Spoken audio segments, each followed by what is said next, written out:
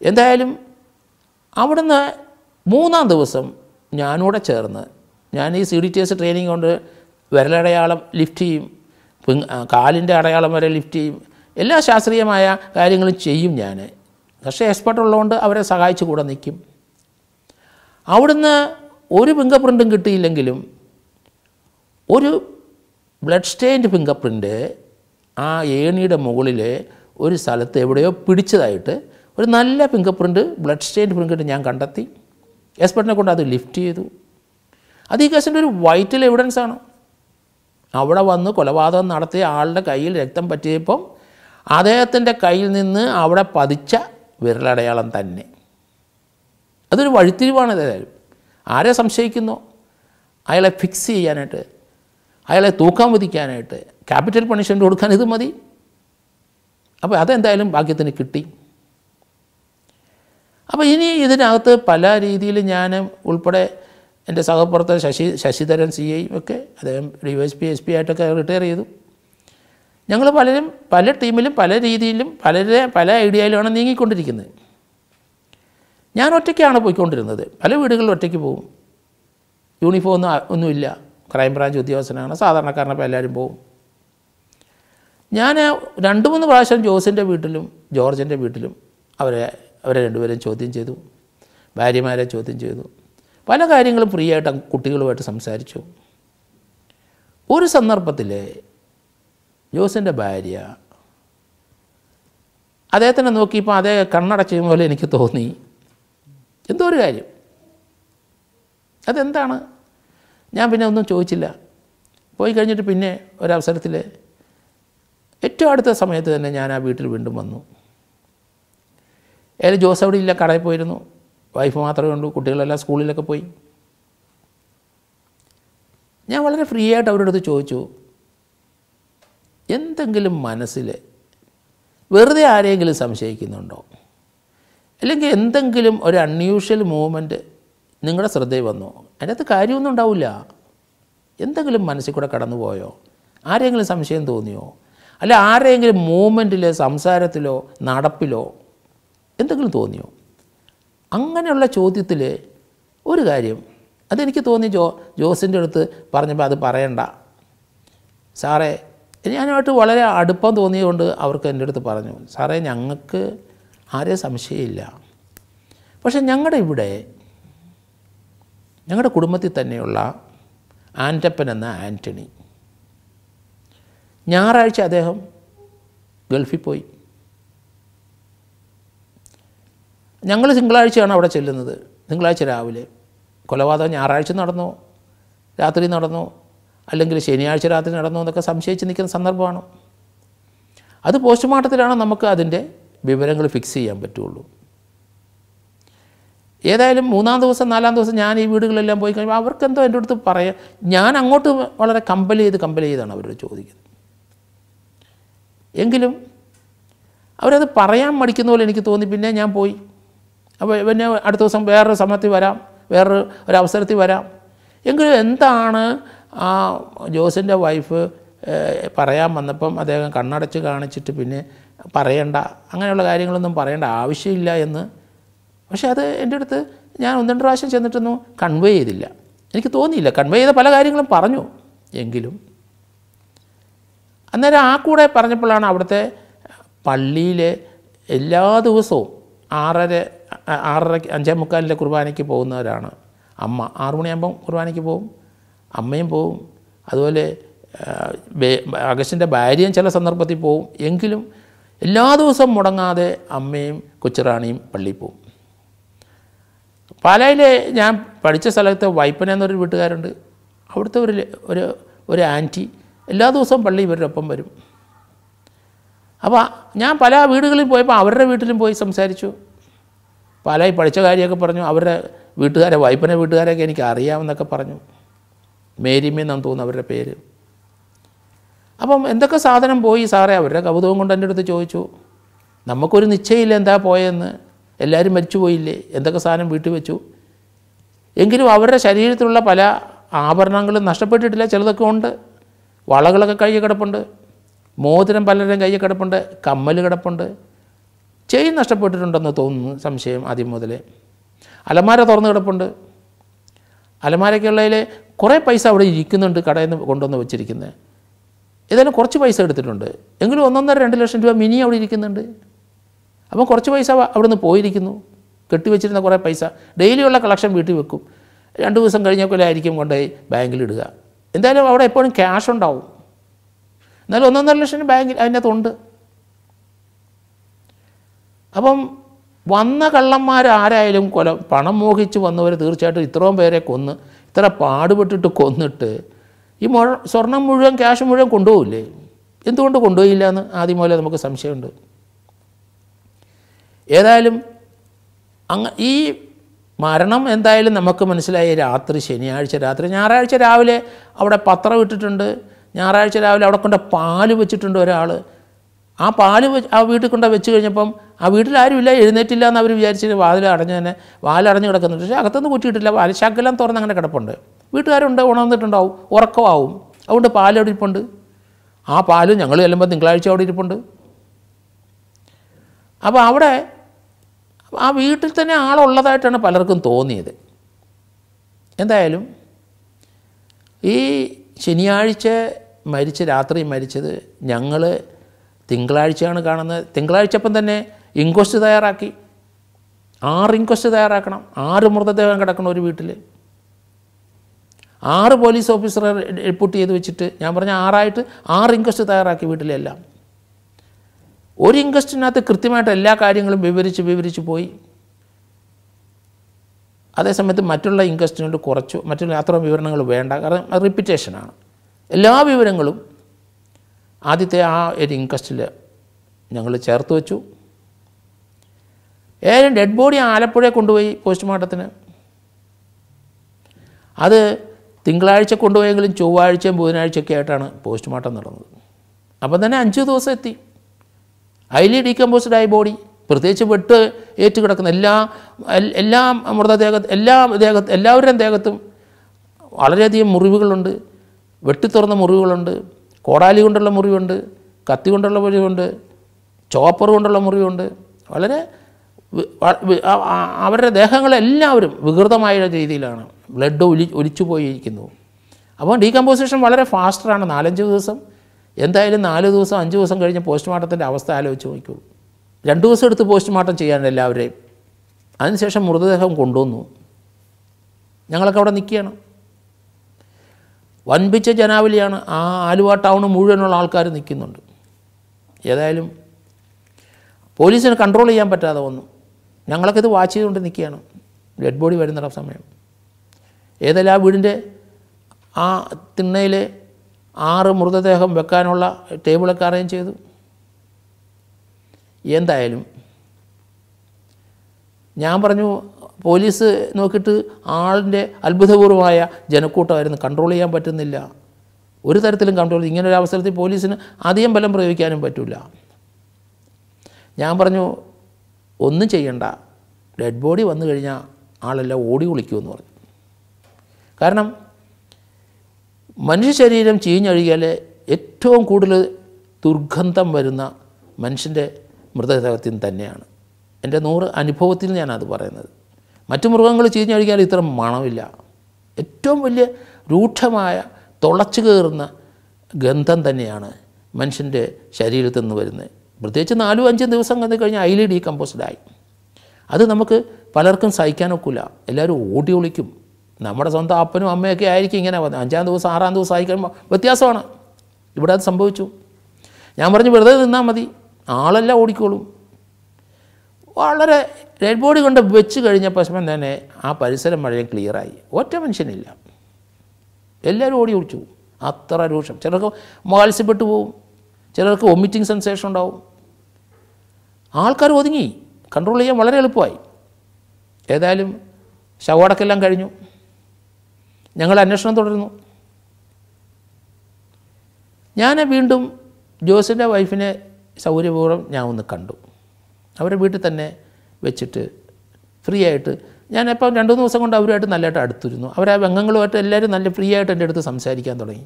എല്ലാവരും ഒരു കോൺഫിഡൻസ് എന്നിലേക്ക് അവർ ഡെവലപ്പ് ചെയ്തു. അപ്പോൾ അവരോട് എൻ്റെ അടുത്ത് വളരെ ഫ്രീ ആയിട്ട് ഞാൻ പറഞ്ഞാൽ എന്ത് വേണമെങ്കിലും എൻ്റെ അടുത്ത് പറയാം, നമ്മൾ ആരെയും നിങ്ങളെ കുരുക്കാനോ പിടിക്കാനോ ഒന്നും വന്നവരൊന്നുമല്ല, നമുക്ക് യഥാർത്ഥത്തിൽ എന്താണ് നടന്നതെന്ന് കണ്ടുപിടിച്ചേ പറ്റുള്ളൂ. അവരെല്ലാം സഹകരിച്ച് വളരെ ഫ്രീ ആയിട്ട് എൻ്റെ അടുത്ത് സംസാരിക്കാൻ തുടങ്ങി. അപ്പോൾ എനിക്ക് പ്രതീക്ഷയുണ്ടായി. ഒരു വളരെ അൺയൂഷ്വലായ ഒരു മൂവ്മെൻറ്റ് ഒരാളുടെ, അതിലാണ് ഈ കേസ് ഡിറ്റക്ഷനിലോട്ട് വന്നത്.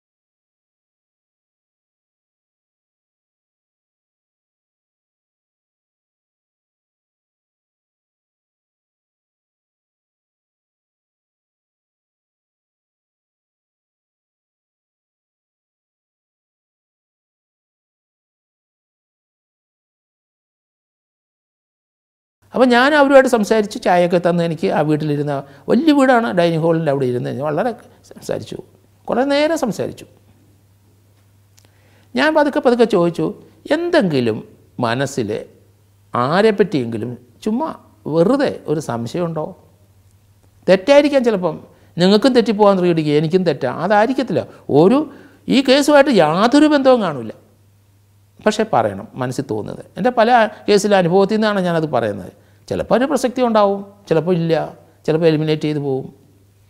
അങ്ങനെ ഒരാളെ ഇല്ലെങ്കിലും എന്തെങ്കിലും നിങ്ങൾക്ക് ഒരു അൺയൂഷ്വലായ, ഒരിക്കലും പ്രതീക്ഷിക്കാത്ത രീതിയിൽ ഒരു മൂവ്മെൻറ്റ്, ഒരു ചലനം ആരുടെ ഭാഗത്തായാലും ശരി, അല്ലാതെയും എന്തോ ആയിക്കോട്ടെ. അത് പറഞ്ഞപ്പോൾ ഒരു ഇൻസിഡൻറ്റ് പറഞ്ഞു. സാറേ, ഞങ്ങൾ ഞായറാഴ്ച വെളുപ്പിന് 5:30 മണിക്ക് ഈ താഴെ ഇവരുടെ വീട്ടിൽ നിന്ന് മുകളിലോട്ട് നോക്കണം, അവിടെ നിന്ന് അങ്ങോട്ട് സ്റ്റോപ്പ് പോലെ കയറി ഏകദേശം ഒരു 10-20 അടി ഉയരത്തിലാണ് ആ പബ്ലിക് റോഡ് പോകുന്നത്. ആലുവ ടൗണിലെ റോഡ് പോകുന്നത് അങ്ങനെയാണ്. ഇവർ താഴെയാണ് താമസിക്കുന്നത്. ഞാനും മോള് അവർ തൃശ്ശൂർ എൻട്രൻസ് എക്സാം എഴുതാൻ പഠിക്കാൻ പോകുന്നുണ്ട്. 6ന്റെ ട്രെയിന് പോകും. അപ്പോൾ ഞാനും രാവിലെ വീട്ടിൽ നിന്ന് ഇറങ്ങി, ഡ്രസ്സ് ചെയ്ത് ഇറങ്ങി വീടിൻ്റെ മുൻവശത്ത് നിൽക്കുന്നു. ഹസ്ബൻഡ് എന്തായാലും ജോസ് പെട്ടെന്ന് അവിടെ നിന്ന് റെയിൽവേ സ്റ്റേഷനിൽ പോയിട്ട് ഒരു റെയിൽവേ ടിക്കറ്റ് കൊച്ചിനെടുക്കണം. അതിനുശേഷം ഇവർ 2 പള്ളിയിൽ കുർബാന കണ്ടിട്ട് മടങ്ങും. ഇതാണ് എല്ലാ ഞായറാഴ്ചയും. ആഴ്ച ഒരു ദിവസമാണ് തോമസ് സാറിൻ്റെ അവിടെ ക്ലാസ്, എൻട്രൻസിൻ്റെ തൃശ്ശൂർ. കേരളത്തിൻ്റെ വിവിധ ഭാഗങ്ങളുള്ള കുട്ടികൾ അവിടെയുണ്ട്. അപ്പോൾ അവർ 5:30 മണി 5:45 5:30 ആയി കഴിഞ്ഞപ്പം വീടിൻ്റെ മുൻവശത്ത് നിൽക്കുമ്പം ഇവരുടെ കുടുംബത്തിലുള്ള ആൻ്റപ്പൻ എന്ന ആൻ്റണി ആ റോഡിൽ നിന്ന് തെക്ക് നിന്ന് വടക്കോട്ട് ആലുവ ടൗണിലോട്ട് വളരെ ധൃതിയിൽ പോകുന്നു. ആൻ്റണിക്ക് സാമ്പത്തികമായി വളരെ ഞെരുക്കത്തിലാണെന്ന് ഈ കുടുംബക്കാർക്ക് എല്ലാവർക്കും അറിയാം.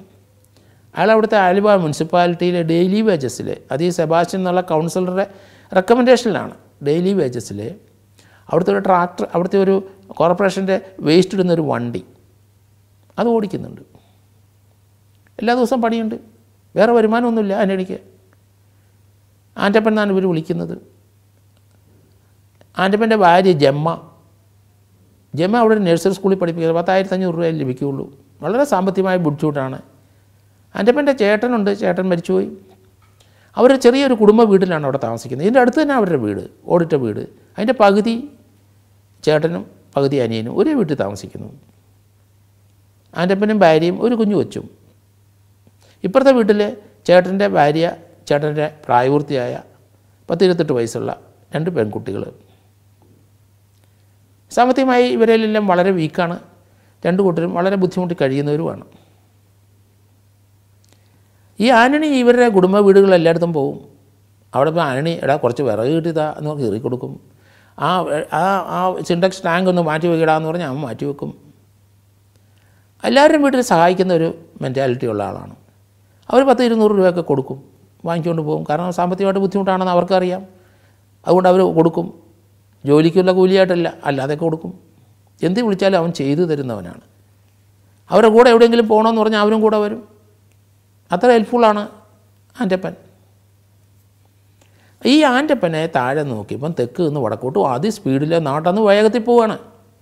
അപ്പോൾ ഇവർ രണ്ടുപേരും കൂട്ടാവുമല്ലോ, ആ റെയിൽവേ സ്റ്റേഷൻ വരെ അല്ലെ പള്ളി വരെ കൂട്ടാവുമല്ലോ എന്ന് വിചാരിച്ച് വെളുപ്പിന് 5 നേരം വെളുത്ത് വരുന്നില്ലേ ഉള്ളൂ. ആ മോളും അമ്മയും അവിടെ നിന്ന് ഷൂ എന്ന് വിളിച്ചെന്ന്. രണ്ടുപേരും വിളിച്ചു. ഇവനൊന്ന് നോക്കിയിട്ട് നേരെ വിട്ടുപോയി. സാധാരണ വിളിച്ചാൽ അപ്പം നിൽക്കുന്നതാണ്. ഇവൻ എവിടെ പോവുകയാണ്? അന്ന് അവൻ ഇവർക്കെല്ലാവരും യാത്ര പറഞ്ഞതാണ്. അന്ന് ഞായറാഴ്ച ഇവൻ അങ്ങ് ഗൾഫിൽ പോവുകയാണ്, ദമാമി പോവുക എന്നാണ് പറഞ്ഞ് എല്ലാവരും യാത്ര പറഞ്ഞതാണ്. പക്ഷെ വെളുപ്പിന് ഈ ധൃതിയോട് പോയപ്പം അങ്ങനെ തൃശ്ശൂരിൽ നിന്ന് ബോംബെക്ക് പോകേണ്ടതാണ്, അതിൻ്റെ വില ധൃതിയായിരിക്കാം, വിളിച്ചിട്ട് നിന്നില്ല. എങ്കിലും അങ്ങനെ എന്താ ചേച്ചിയെന്നെങ്കിലും ഒന്ന് ചോദിച്ചിട്ട് പോകുന്ന ഒരു സ്വഭാവം അവനുണ്ട്, നിന്നില്ല. അപ്പോൾ ഇവർ രണ്ടുപേരും പെട്ടെന്ന് കേട്ടില്ലായിരിക്കും, വിളിച്ചിട്ട് നോക്കിയല്ലോ അവനെ. ഇവർ ഈ കയറ്റത്തുകൂടെ അതൊക്കെ കയറി റോഡിൽ പെട്ടെന്ന് ഓടിക്കയറി അവൻ്റെ ഒപ്പം പോകാൻ. അവൻ തിരിഞ്ഞു നോക്കാതെ അങ്ങ് നടന്നു പോകും, ധൃതിയിൽ നടന്നു പോകുന്നു. ഒരു ഹസ്ബൻഡ് ടിക്കറ്റ് എടുത്തിട്ട് ഇവരെ നോക്കി പതുക്കെ ഇങ്ങ് വരുന്നുണ്ട്. അപ്പോൾ ഇവർ കാണിച്ചു, ഇതാ പോകുന്നു ആൻ്റപ്പം പോകുന്നു. അയാളെ വിളിച്ചിട്ട് നിന്നില്ല, ധൃതി പോവുകയാണ്. അപ്പോൾ ഇവർ 3 പേരും കൂടെ അയാളെ പുറകെ വെച്ച് പിടിച്ചു. അയാൾ അവിടുത്തെ പള്ളിയുടെ വലിയ ഗേറ്റ്, ആലുവ ടൗണിൽ തന്നെയുള്ള പള്ളിയാണ്, റെയിൽവേ സ്റ്റേഷൻ തൊട്ടടുത്ത വലിയ പള്ളി, ഇവരുടെയൊക്കെ ഇടവോ പള്ളിയാണ്. അതിൻ്റെ ഗേറ്റിൽ കൂടെ ആൻ്റപ്പൻ അങ്ങ് അകത്തോട്ട് കയറി, പള്ളിക്കകത്ത് കയറിയ നേരെ അങ്ങ് പള്ളിയുടെ ഉള്ളിലോട്ട് പോയിട്ട് അപ്പുറത്തൊരു വാതിൽ കൂടെ ഇറങ്ങി അങ്ങ് പോവുകയാണ്. വെടികൊണ്ട് പോകുന്ന പോലെ അങ്ങ് പോവുകയാണ്. ഇവർക്ക് വലിയ അതിശയം തോന്നി, ഇവനെന്താ ഇങ്ങനെ പെരുമാറുന്നത്? ഇത് സാറേ എന്താണെന്നറിയത്തില്ല. 5:30 ഇപ്പം നമ്മൾക്ക് അറിയാം, ഏകദേശം പോസ്റ്റ്മോർട്ടം കഴിഞ്ഞു. ഞായറാഴ്ച രാത്രിയിലാണ് കൊലപാതകം. ഞായറാഴ്ച രാത്രി വെളുപ്പിന് 5:30 ഇയാളെ കണ്ടിരിക്കുന്നത്. എന്തെങ്കിലും അതിന് കാര്യമുണ്ടോ? ചിലപ്പോൾ ഒന്നും കാണത്തില്ല, അയാൾ ഇതുമായിട്ടൊരു ബന്ധം ഉണ്ടാവില്ല. എങ്ങനെ എൻ്റെ മനസ്സിലൊരു ക്യൂരിയോസിറ്റി, ഞാൻ പെട്ടെന്ന് ഇയാൾ എവിടെ താമസിക്കുന്നത്? അത് സ്വല്പം സാറേ ഞങ്ങളുടെ വീടിൻ്റെയൊക്കെ പുറകുവശം കണ്ടുവരും. ഈ തറവാട് വീടിൻ്റെ അവിടെ നിന്ന് കുറച്ചുകൂടെ അങ്ങ് പോയാൽ നടന്നു പോകാനുള്ള ദൂരമുള്ളൂ സാറേ. പറഞ്ഞു ഒന്നുമില്ല, അവൻ പോയോ, അവനെ ഒന്ന് കാണാം. അവൻ പോയി സാറേ. അവൻ ഞായറാഴ്ച ഒരു 10 മണിയായപ്പോൾ ഇവിടുന്ന് ബസ്സിന് പോയി തൃശ്ശൂർ പോയി. തൃശ്ശൂരിൽ നിന്ന് അവനെ ബോംബെ പോവും. ബോംബെ പോയി താമസിച്ചിട്ട് അവിടെ നിന്നാണ് അവനെ ദമാമിന് പോകുന്നത്. ഉമ്മറിന് ബാക്കി പൈസ കൊടുത്തില്ലേ ബോംബെ കൊണ്ടുപോകുള്ളൂ. ഏതായാലും ഞായറാഴ്ച വരും, മാറ്റമൊന്നുമില്ല. ഹാരി എന്ന് പറഞ്ഞ ഒരാളൂടെ ബോംബെ പോകുന്നുണ്ട്. അത് ആൻ്റപ്പൻ്റെ കൂട്ടുകാരനാണ്. വേറെ 5-6 പേരുണ്ട് തൃശ്ശൂരിൽ. അതെല്ലാം അവർക്കൊക്കെ ടിക്കറ്റ് റിസർവ് ചെയ്തിട്ടുണ്ട് ഏജൻറ്റ്. ഇവർ രാവിലെ അവിടെ ചെന്നിരിക്കണം, ഉച്ചയ്ക്കാണ് ട്രെയിന്. എന്തായാലും ഞാൻ പെട്ടെന്ന് ആൻ്റപ്പൻ്റെ വീട്ടിൽ ചെന്നു, നടന്നു ചെന്നു. 3-4 ദിവസം കഴിഞ്ഞ സംഭവം കഴിഞ്ഞ് 3-4 ദിവസം എന്നെ കണ്ടപ്പം ആൻ്റപ്പൻ്റെ ചേട്ടൻ്റെ മോള് ചോദിച്ചു, സാറേ എവിടെ പോവാ? ഞാൻ പറഞ്ഞു നിങ്ങളുടെ വീട്ടിലോട്ടൊന്ന് വന്നതാ. ഞാൻ പറഞ്ഞു ഈ കേസ് അന്വേഷണത്തിൽ വന്നാൽ ഞങ്ങൾ. അയ്യോ സാറ് പോലീസാണോ? ഞാൻ പറഞ്ഞു അതെ. ഞാൻ പറഞ്ഞു ഇങ്ങനെ ഓരോ വീടുകളിൽ ചുമ്മാ കയറി ഇറങ്ങി നടക്കുകയാണ് ഞാൻ, ഒരു ക്ലൂ ഇല്ല. വല്ല ആയോ സാറേ? ഞാൻ പറഞ്ഞു ഒന്നും ആയില്ല, കേസ് തെളിയുമെന്ന് നമുക്ക് പ്രതീക്ഷയില്ല, എങ്കിലും അന്വേഷിക്കുകയാണ്. എല്ലാ വീടുകളിലൊക്കെ ഞങ്ങളിങ്ങനെ പൊയ്ക്കൊണ്ടിരിക്കുക. അങ്ങനെ ഇവിടെ വന്നതെന്നുള്ളൂ. അത് സാറേ കയറിയിരിക്കുക. ഞാൻ അവിടെ കയറിയിരുന്നു. ആ പെങ്കൊച്ചുങ്ങൾ എൻ്റെ അടുത്ത് ലോഹ്യം ചോദിച്ചു. ഞാൻ പറഞ്ഞ് ഈ കുട്ടികളൊക്കെ എന്താ പഠിക്കുന്നത് എന്നൊക്കെ ചോദിച്ചു അവരുടെ കാര്യങ്ങൾ. അപ്പം മരിച്ച എങ്ങനെ, അമ്മയും നിങ്ങളുമാണ് കഴിയുന്നത്, തറവാട് വീടാണ് ഇത്, അവരുടെ തറവാട് വീടാണ്. അപ്പോൾ ഞാൻ ചോദിച്ചു ആൻ്റപ്പൻ ഇവിടെ താമസിക്കുന്നത്? ആൻ്റപ്പൻ എന്തിയേ? ആൻ്റപ്പൻ പോയി സാറേ, ദമാമിന് പോയി. ഓ ശരി, എന്നാ പോയത്? ഞായറാഴ്ച എപ്പം പോയി? അത് ഇവിടുന്ന് ബസ്സിന് കയറിയിട്ട് തൃശ്ശൂർ ഇറങ്ങി, അവിടുന്ന് പോയി. തൃശ്ശൂരിൽ നിന്ന് അവർ എല്ലാവരും കൂടെ ചേർന്നിട്ട് ട്രെയിന് ബോംബെക്ക് പോകും. അവിടെ ഇൻ്റർവ്യൂ ഒക്കെ ഉണ്ടാവും, ടിക്കറ്റ് റെഡിയാകണം, അതിന് ശേഷം അവിടുന്ന് പോവുള്ളൂ. സാറേ വലിയ ബുദ്ധിമുട്ടിലാണ് പൈസയൊക്കെ കൊടുത്ത്. ഇന്നലെ രാത്രി ഞാൻ വെച്ചാൽ അങ്ങനെ പൈസയൊക്കെ ഉണ്ടോ കൊടുക്കാൻ? കുറച്ച് പൈസ കൊടുത്തു, ഇനി കുറച്ച് പൈസ കൊടുക്കാനുണ്ട്. അത് അങ്കിൾ ഇവിടുന്ന് രാവിലെ പെരുമ്പാവൂർ പോയി, അവിടുന്നൊക്കെ 2 പൈസ വാങ്ങിച്ച് പലിശയ്ക്ക് വാങ്ങിച്ച്. അപ്പോൾ പെരുമ്പാവൂർ അതൊരു യോഗനാണ് ആണ്. അത് അവിടുത്തെ മുനിസിപ്പാലിറ്റി തന്നെയുള്ള ഒരു വേറൊരു ഡ്രൈവറാണ്, അവിടുത്തെ സ്ഥിരം ജീവനക്കാരനാണ്. അയാളിൽ നിന്ന് പലിശയ്ക്ക് വാങ്ങിച്ചു എന്നാണ് പറയുന്നത്. പിന്നെ അവിടെ രാമേന്ദ്രൻ നായർ എന്നൊക്കെ പറയുന്ന ഒരാളുണ്ട്. അവിടെയൊക്കെ രാവിലെ പോയി പൈസയൊക്കെ വാങ്ങിച്ചിട്ടാണ് പോയെന്നാണ് പറഞ്ഞത്. അപ്പോൾ രാത്രി വീട്ടിലില്ലായിരുന്നോ? സാറേ വൈകിട്ട് ഇവിടുന്ന് പോയിട്ട് ചേട്ടൻ അങ്കിളിനെ കണ്ടില്ല. അങ്കിള് ചേച്ചി വിഷമിച്ചിരിക്കുകയായിരുന്നു. ഏതായാലും പോയി കഴിഞ്ഞാൽ ഇനി എന്നായിരിക്കും 1 വർഷം കഴിഞ്ഞല്ലേ വരുന്നുള്ളൂ. അതുകൊണ്ട് രാത്രിത്തേന് അങ്കിളിന് വേണ്ടിയിട്ട് അവിടെ ബിരിയാണിയൊക്കെ ചേച്ചി ഉണ്ടാക്കി വിഷമിച്ച് അതെല്ലാം ഉണ്ടാക്കിയിരുന്നിട്ട് രാത്രി കണ്ടേയില്ല ആളെ. ചേച്ചി പിണങ്ങി കിടക്കുകയാണ്, ഇപ്പോഴും പിണങ്ങി കിടക്കുന്നുണ്ടാവത്ത്. കാരണം ഹസ്ബൻഡിന് വല്ല ബിരിയാണിയെല്ലാം ഉണ്ടാക്കി വെച്ചിട്ട് അത് കൊടുക്കാൻ പറ്റിയില്ല. ഇനി 1 വർഷം കഴിഞ്ഞാൽ കാണുമല്ലോ, ആ രാത്രിയും കൂടെ കഴിഞ്ഞാൽ പിന്നെ ആളെ കാണൂല. അങ്ങനെ ചേച്ചി പിണങ്ങി സങ്കടപ്പെട്ടിരുന്നു. എന്നാലും രാവിലെ പോയി, അവിടുന്ന് വന്ന് പൈസയിലൊക്കെ സംഘടിപ്പിച്ച് അന്നേരം തന്നെ പോയി സാറേ.